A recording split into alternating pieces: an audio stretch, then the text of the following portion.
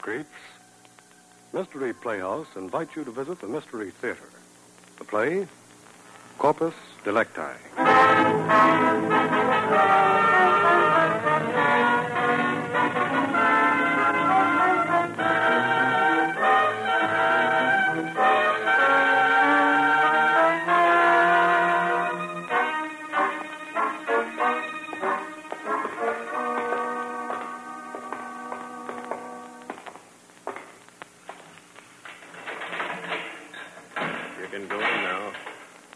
You can have half an hour.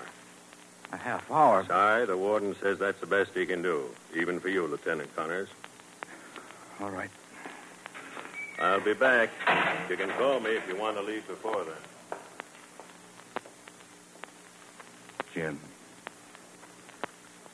Jim. Jim, for the love of God.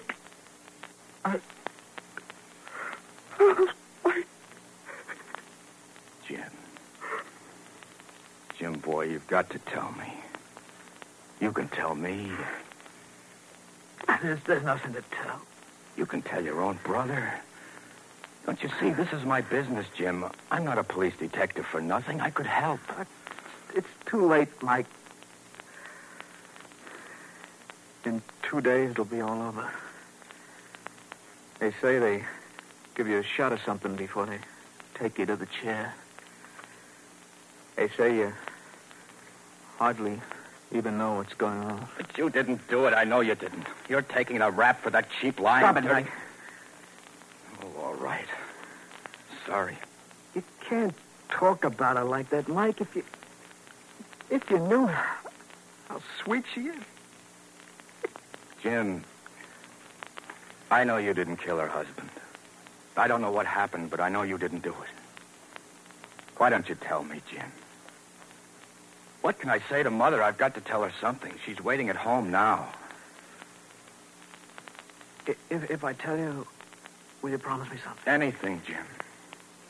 Promise me you won't tell anybody but Mother, and not even her until after the day after tomorrow. I promise. Jim, what happened that night? I love Mary more than anything in this world. She loves me. You knew her husband, Martin Stevens, a wealthy Wall Street broker. Well, she told me she'd asked him for a divorce, but he wouldn't give it to her. She was terribly unhappy. Then this night she called, and, well, I'd never heard her sound that way before. Jim, come to me. Quickly, darling. Mary, what's the matter? I can't tell you over the phone. Just come, Jim. All right, I'll be right over. I rushed out and got the cab. I couldn't imagine what had happened. When I got there, Mary met me at the door. She was trembling. She led me to the living room. Jim. It's Martin. Jim. Look. Martin, her husband, was lying on the floor. His head was all bloody. There was a heavy candelabra nearby with blood on it. He was dead.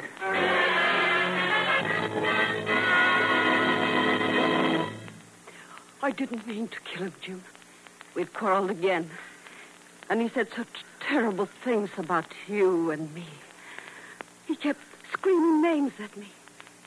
Then he started to beat me. Oh, Mary, your face, it's all bruised. He kept hitting me.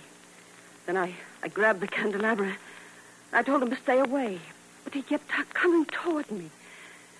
Jim, I didn't want to do it. Oh, Mary, honey, you've only done what everyone has a right to do. It was self-defense. But everyone will say I did it because of us. They'll put me in prison. No, I won't let them. We'll run away. That would only make it worse.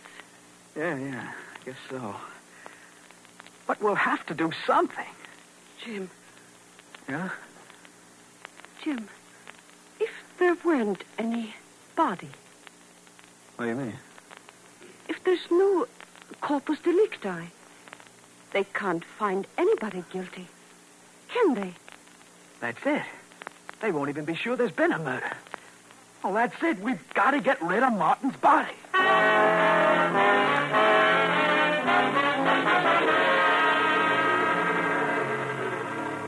We We had to get Martin's body out of the house, so we went up to the attic, got a cedar chest, carried it downstairs together. Then we forced Martin's body into it and locked the chest. I was in an awful daze, but luckily Mary seemed able to keep her head. I'll help you get the trunk in the car, Jim. Then you drive right out to our summer place on Long Island. There isn't a soul there, I know. All right. Don't turn on any lights there. We'll put the trunk in the boat and...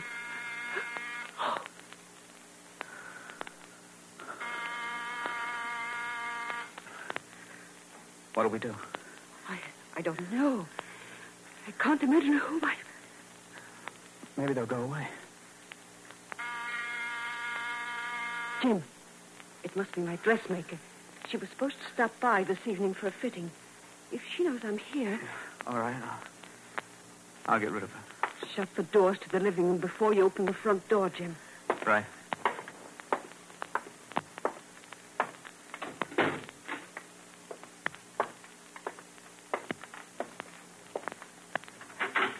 Yes?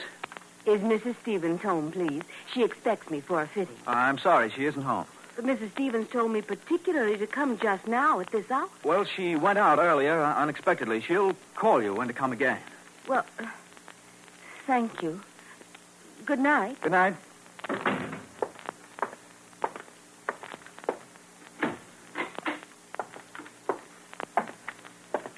I got rid of her all right, Mary. I said you'd call her. Good, Jim. You better get moving now. No. Mary, I'll go alone. You'd better establish an alibi. What do you mean, darling? Well, why don't you go to a movie and ask the usher or the ticket seller something? Anything, but talk with somebody a minute so they'll remember you. But, Jim... Just in case, Mary. I want you to. All right, darling. If you say so.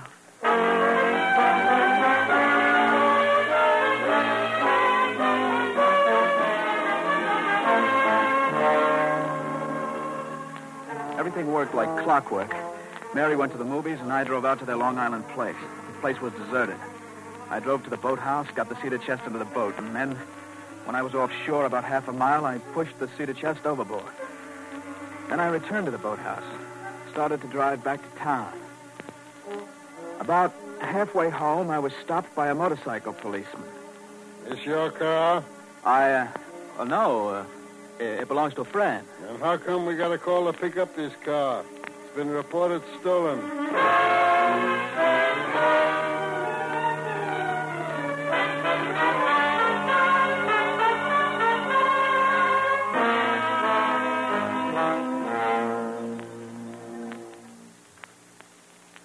It's my duty to warn you that anything you say may be used against you, Mr. Connors. But I tell you, I'm a friend of the family, Inspector. There's nothing extraordinary in my using their car. I've done so many times. Well, all I know is that the chauffeur returned here, found the car gone, and reported it stolen. The chauffeur? But I'm sure when Mrs. Stevens returns, she can explain. Very well. Perhaps you can explain those bloodstains on the rug in that next room. I don't know. We found fingerprints on the candelabra columns. I'm arresting you on suspicion. We have every reason to believe Martin Stevens has been murdered.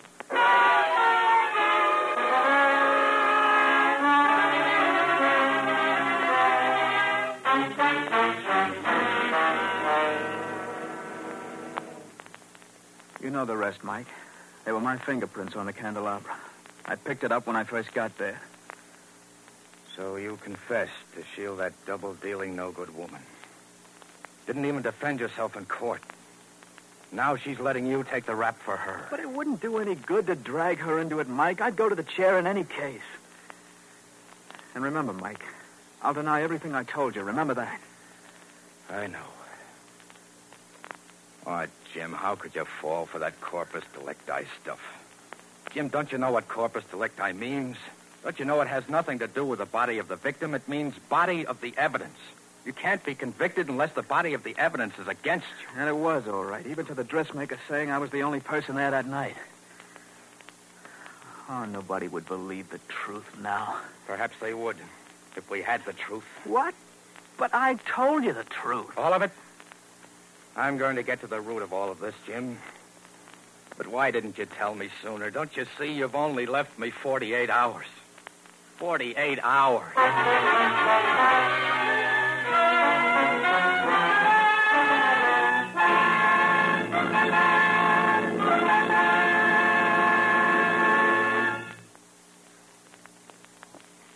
So that's the story, Mrs. Stevens.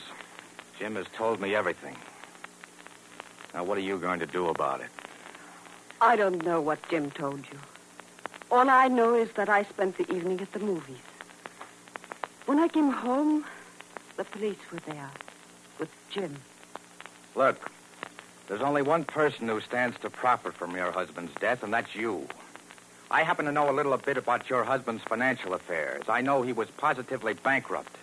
And I know his one asset was a $100,000 insurance policy. My husband left me well provided for years. And just what does that prove? Prove? Nothing, I guess. By the way, where's that chauffeur of yours, the one who reported the car stolen? He's no longer with me. He gave notice and left. Where did he go? Didn't he leave a forwarding address? No, he didn't. Just disappeared, huh? I see. Well, I'll be going. Oh, just a minute. I've got some letters of Jim's upstairs. I found them while I was going through my things and packing. I'll return them to you. Packing? You're leaving town? Yes, I'm going to my father's in Chicago. Shall I get the letters? Go ahead. In 38 hours. Jim, 38 hours. Hello. This is International Airways. Is Mrs. Stevens there? Just a moment. Could I take the message, please? Certainly. On her reservation to Monterey, Mexico, we have a seat for her on the 6:30 flight tomorrow morning. Monterey? You must be mistaken. You mean Chicago. Oh, no, sir. There's no mistake. Monterey, Mexico. Okay, I'll have her confirm it.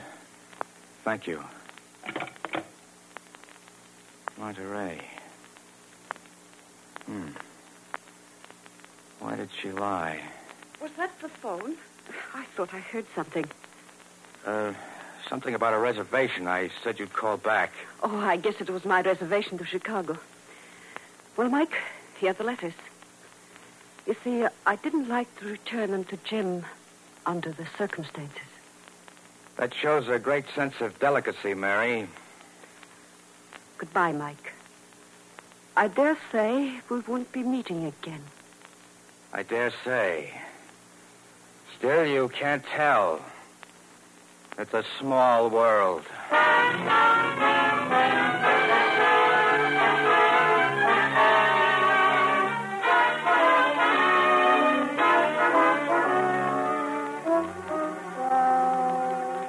Hello, Mother. This is Mike, Mother. Listen, I'm flying to Monterey this evening. I haven't time to see you. I must take the early flight. I want to get there ahead of someone else. Yes, it's about Jim. I don't know why I'm going or what I'll find. I'm just playing a hunch because there's nothing else to do. Okay, Mother. And, Mother, say a little prayer, will you?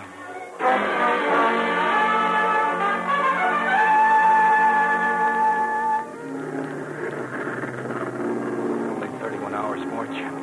31 hours more. Maybe this is a wild goose chase anyway.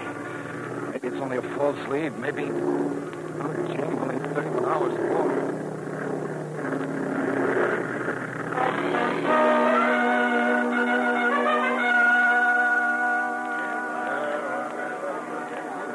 Now, look here. Are you sure that... Si, senor. Yes, it is so. I have explained to the senor before. The second flight from New York has just arrived. And I tell you, All right, thanks. Now I have guessed. The senor is waiting for the lady, no? A lady who is arrived for the next plane. Oh, no wonder the senor is impatient. See, I was young once myself, you know. Look, senor, there comes a lady now. She appears to be going to the taxi cabs. Is that the lady? Yes. Yes, that's the lady. Thank you, my friend. Cab. Hey there, cabbie. Follow that cab ahead. Follow that cab and don't lose it. Si, senor. I'll make it worth your while, driver. 20 pesos. 20. 4 hours more. I'm too late. Even if she leads me where I want to go, it'll be too late. There's a chance still, just a slim chance. Oh, Jim, you didn't do it. If only she leads me to the guy who did, Jim. Driver, what's the matter? Driver, what is this? Can't we get through this crowd? Only, senor, it's fortunate. Tonight is fiesta. Only tonight can you see such a fiesta as this. But I told you Here, driver, I'll get out. Got to find that other cab. Momento, senor. I know where the other cab goes. You do? Where? The driver is Jose. He go to Hotel El Fiente. Good. How soon can you get me there? Oh, maybe an hour, maybe two. When fiesta is over, quien sabe. An hour or two. I can't wait. I'll walk. But, senor, such a fiesta only comes once a year. Senor is all alone and in such a... No, thanks. Excuse me. Excuse me, please. Let me through, please. I'm sorry. You, look, which way is the Hotel Fiance? I mean, ¿Dónde está el Hotel del Fiance? Oh, 10 o'clock. Excuse me. Sorry, please. Let me through.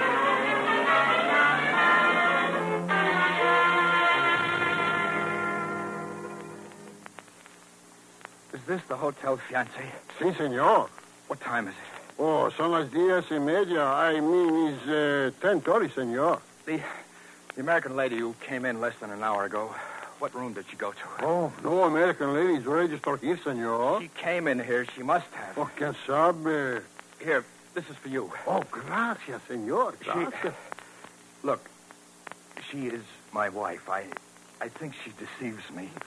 You understand? Oh, but of course, senor. Senor, listen. Room 402. There is a man there. A man there. Now we're getting somewhere.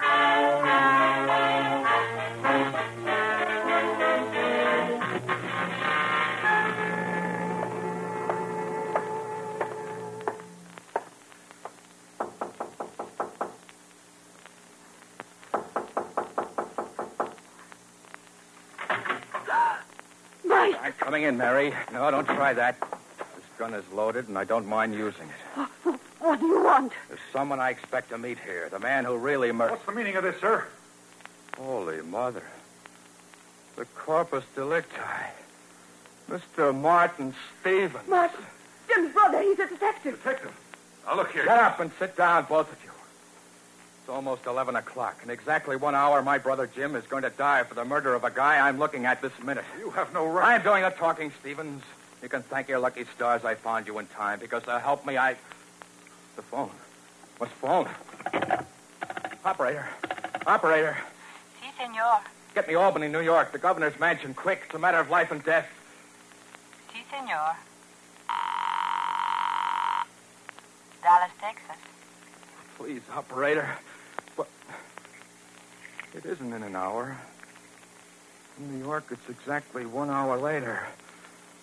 It's 8 minutes to 11 Monterey time, but New York time, it's 8 minutes to 12.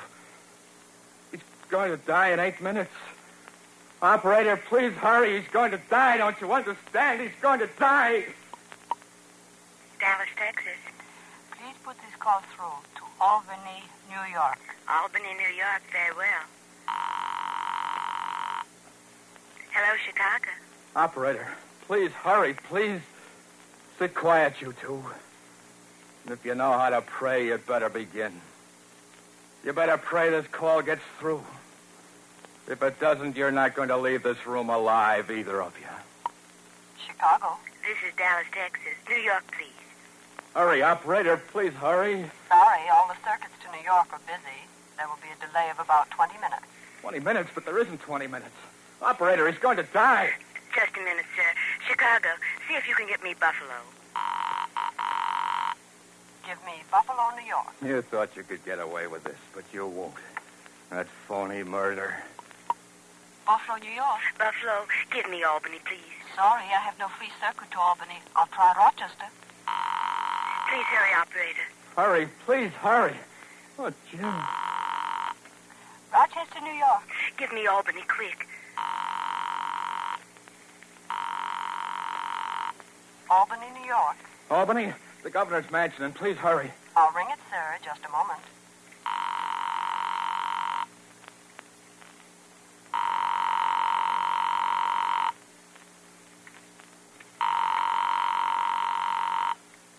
Answer, you fools. Answer. Don't you realize Jim's going to die? Answer. Executive Mansion. Let me speak to the governor. The governor is retired. This is the governor's secretary speaking. Well, listen very carefully. A man's life depends on it. This is Lieutenant Mike Connors of the New York Police Force calling from Monterey, Mexico. In less than 5 minutes, my brother Jim Connors is going to die in the chair at Sing Sing for the murder of a man who was sitting here in this room, alive. Now tell the governor to call the warden at once with a reprieve. But how can I be sure this isn't just... For heaven's sake, man, investigate later. You can check on me at headquarters in New York. Only stop the execution, if only for an hour, while you do investigate. Don't you understand? There isn't time for anything now. Wake the governor. Don't you understand? An innocent man is going to die. Believe me, believe me. I'll do what I can. I'll call you back. I'll stand by for the call, sir, and ring you at once, sir. Thank you. I don't think he believed me. He didn't believe me. He'll find out, only it'll be too late. So another execution is going to take place tonight. Right here. For murder. No, you don't dare do anything like Shut that. up! I know now just what you did. You, Stevens, lie down. You smear yourself in the candelabra with some of your own blood so it looks all right even in the chemical analysis. You, Mary, send for Jim and dump Stevens' living body in the cedar chest. Then when Jim answers the door, Stevens steps out and tosses in some weights. Oh, it's simple, I tell you. It's almost midnight. It's almost time. Almost time. Mike, please, Shut up. Mike. Then Stevens beats it for Mexico. You collect the insurance and come here to meet him. You remembered everything. You had the dressmaker come to find Jim there and told the chauffeur to take the car so he'd find it gone. You... Well, to pull the switch soon. Only a few seconds more now. 9, 8, 7, 6, 5, 4, 3, 2, 1. It's midnight. Jim's dead. You killed him, you two. I promised you you'd never live. No, Mike. You killed him. Now it's your turn to die. Give me that gun. Brother, this I love. Oh. And now is for you, Mrs. Martin. No, please don't kill me, Mike. Don't. I'm executing you for murder. No, Mike. Now. No. Hello? Hello? Hello? Hello, Mike? It's me. I'm in the warden's office. Hello, Mike? Jim. Jim. It's Jim. Jim, Jim.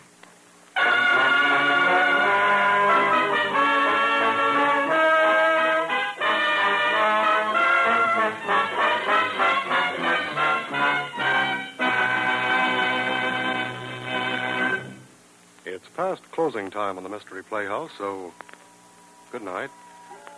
Sleep tight.